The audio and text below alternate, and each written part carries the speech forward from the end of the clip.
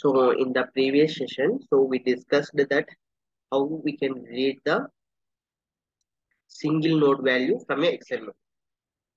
Now we can see how can we read the multiple node values.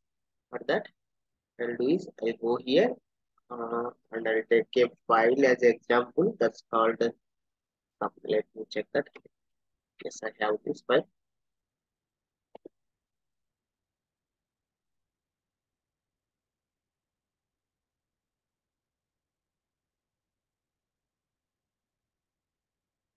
When we so here in the root under root node, I have four value nodes. Okay, one, two, three, four.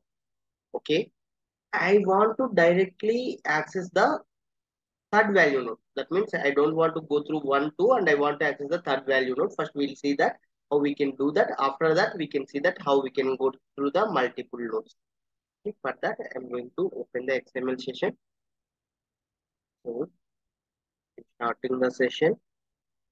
Here I'm not going to show you all the validations whichever I explained you in the previous session. Okay, because you already know that.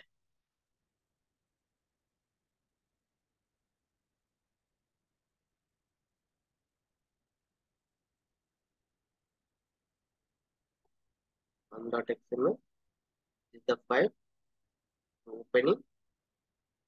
And once I open the session, I need to close the session also, right? So the session name should be sum.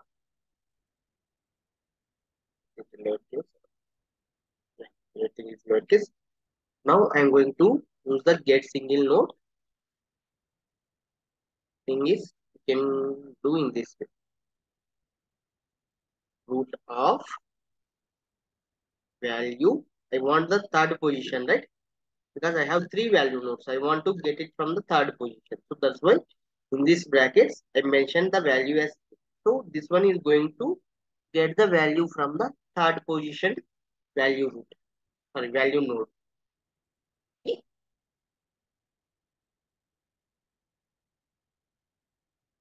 So assign that to the sample string. Let me print that in the message box.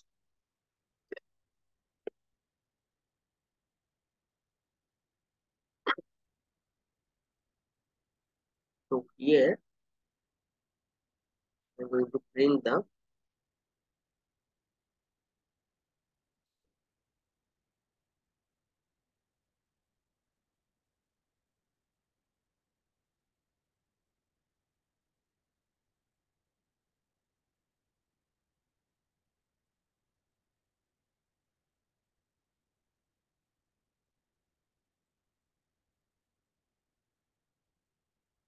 something went wrong. Okay.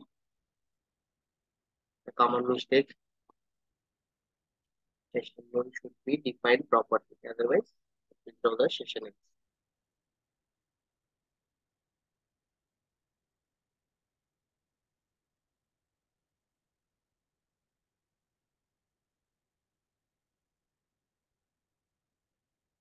Three.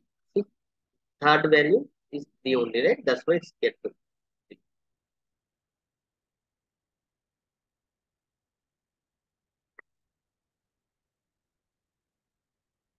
And I'll go with the insert node also. So XML. I want to insert a node to this sum file. That means the sum.xml. So session name should be sum. It should be insert under the root node. That's the reason I'm giving it as a root. And the node name should be value only. I want to add one more value node. And the node value should be 5. Okay. If node name is present, then what have to do? See, in this case, we already know we have the value nodes. That is the case, what we have to do is already there. Keep it, overwrite it, or insert it anyways. So if you want to overwrite, for suppose there is assume that only one value node. Let's say, let me show you one thing. Let's say instead of this, name, okay, and I'll give it station. So here skip it. I'm putting the skip it. If already the name node is there, this value is not going to be updated, because I told that if the already name node is available, just skip it. Where you want to insert it? Beginning of the child nodes or ending of the child nodes or before a specific child node? If you want to mention that before a specific child node also, you can do that. I just want to go with the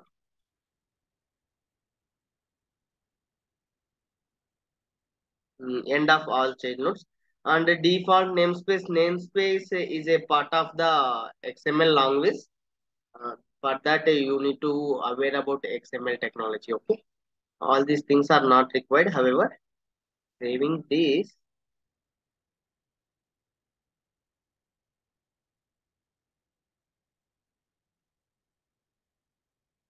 and I am going to run this code.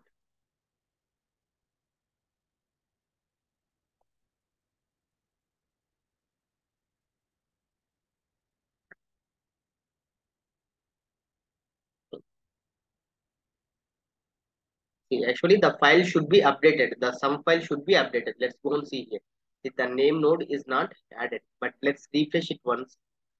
Let's see, it's not added. The reason is, see, we didn't get any error. The bot executed as expected, but why this name node was not added? The reason is actually it's added, but that was not saved.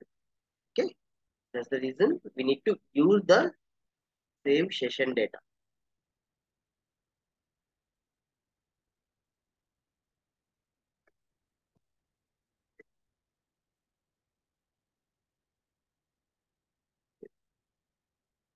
One, three,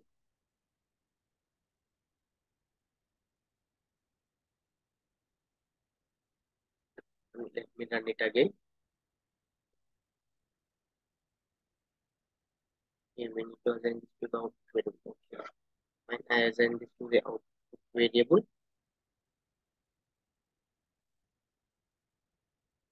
run this.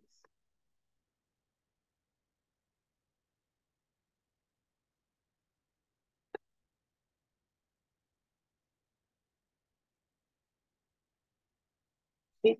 If you see this message box here, you can see that new node called name. Okay, there. Okay. Close. But let's go and see that whether it's updated here or not. Okay. Not updated. The reason is we added that node to that particular session. Okay, we don't want to. I mean, we didn't updated the actual file. If we want to update the actual file, we need to select this, and if you and we need to select the file, whatever we want to update. Okay, now I'm going to select it.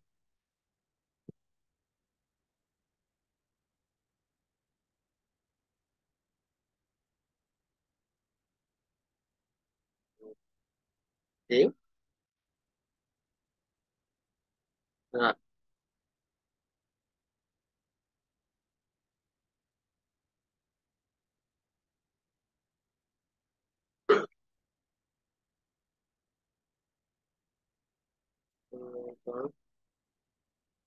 okay, maybe this file is in open state, right? That might be the reason.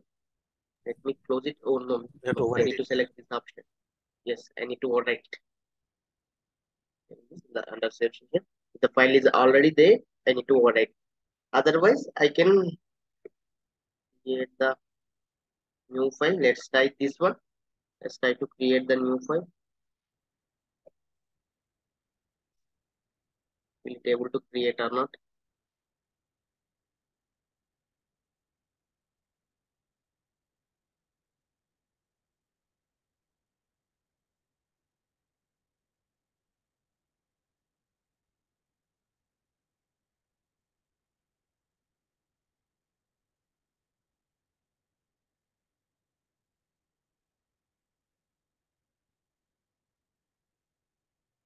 Yes, the new file has been created.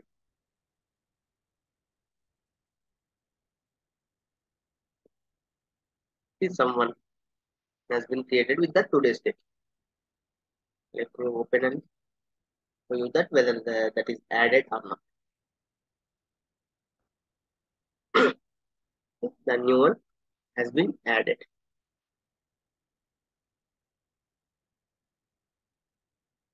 Go back here.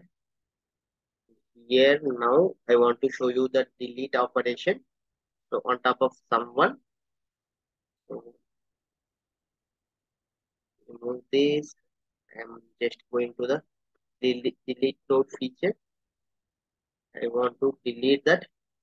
There is only one name, right? That's why I directly gave the relevant path, because I know that in that particular file there is only one node with the name of name.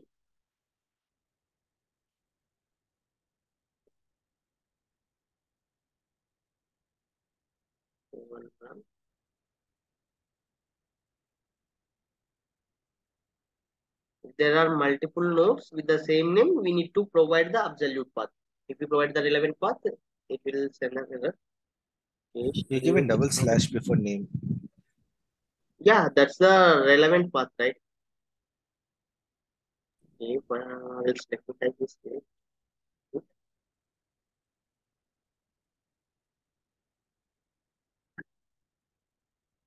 Okay, for maybe for the delete feature, we may need to provide the absolute path.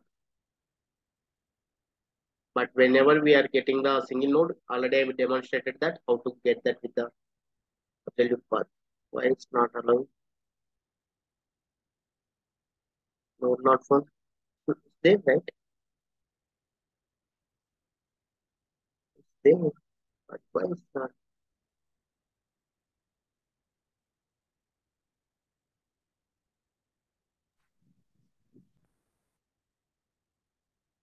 You have created a new file now. So then Yeah, you have I to call the created the first new file. file. Yeah, I call the new file only. See here, I am calling that someone only. No, no, it's not saved. Oh, Okay, that might be the reason. Let me try with the relevant path first. If that doesn't work, we'll go with the absolute path. We'll use this time within the animation. Yes,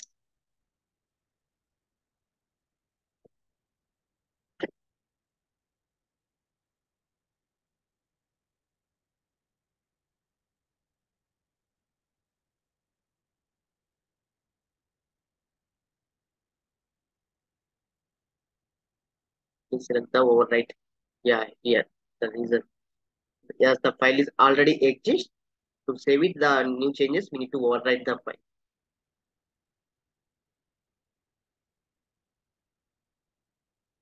For this, we need to assign that output to the new XML file. This time, I'm just going with the override feature. I don't want to create one more new XML again. You see, we got it. Let's go and see here.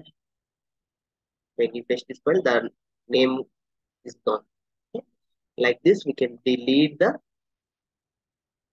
node as well.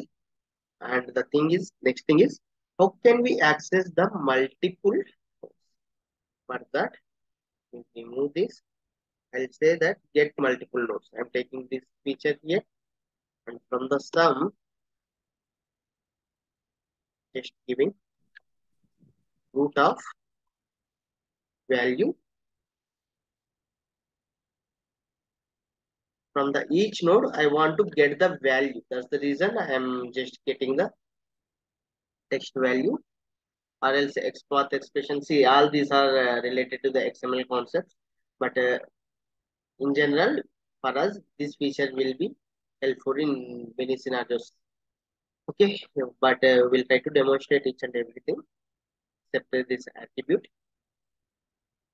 But first, let's go with the text value. Okay. Once I collected this, see, whenever we go with the multiple values in the Excel, we'll be using that Excel loop, right? In the same way, here also we'll be having a loop for the XML. So whenever it goes with the multiple nodes, I'll be opening the XML, each node in the XML dataset. Session name should be sum. Okay.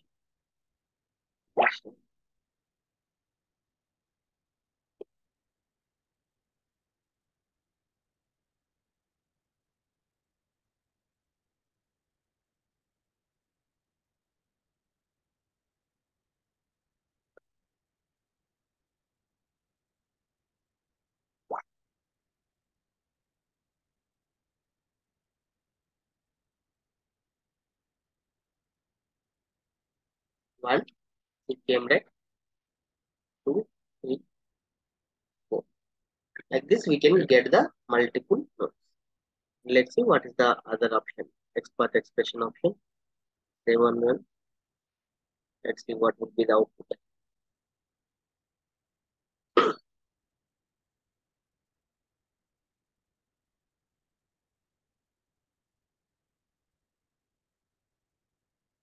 Root of value 1. Because we are accessing the first value node. After that value 2, value like this, we'll be getting. See, as we can define this in another way as well. I can give the relevant path as well.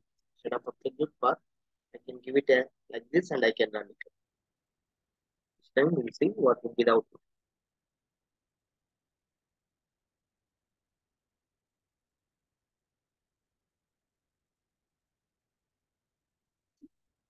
Same output is coming, right? Like this, we can access the multiple node values by using this multiple nodes command.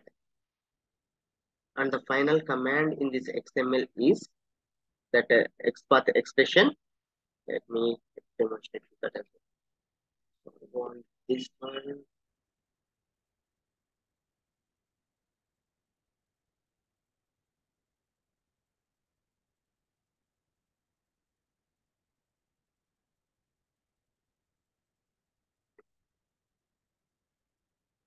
So from going back to the XML, I'll take the execute XPath function. This one. Okay. This one, what I'll do is say that like a comma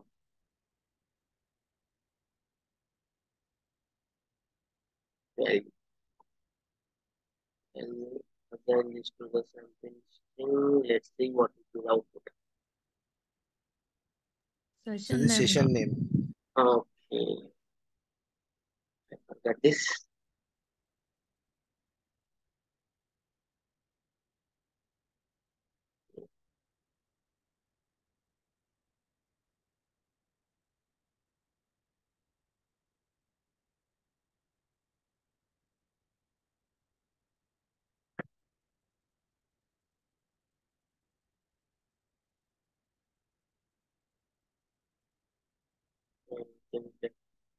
I give the wrong syntax.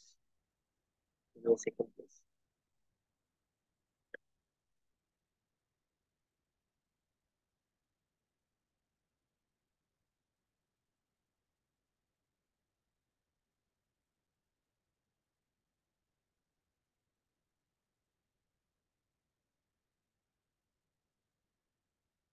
Okay, like this I need to do.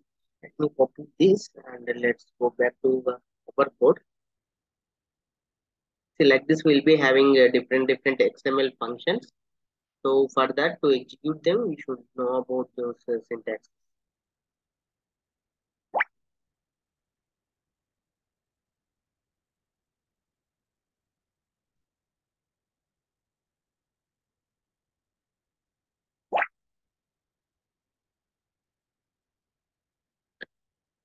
Now it is going to sum all these values 1 plus 2 plus 3 plus 4.